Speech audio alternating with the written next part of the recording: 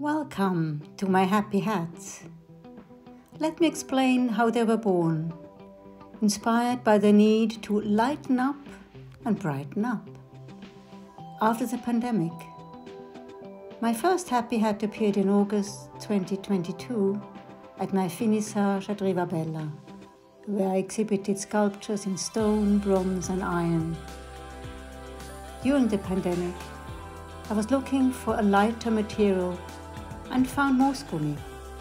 And the creations you see here are all made of this magic lightweight moosgummi, a colorful expanded rubber. Super light and less expensive than all the other materials I've used during my 40 years of making sculptures. Happy hats, sculptures for the head, were born. I make them for any happy occasion, to match your outfit, the garden party, or anything else. Sure to lift the mood and bring a smile to the face of the wearer and those around her.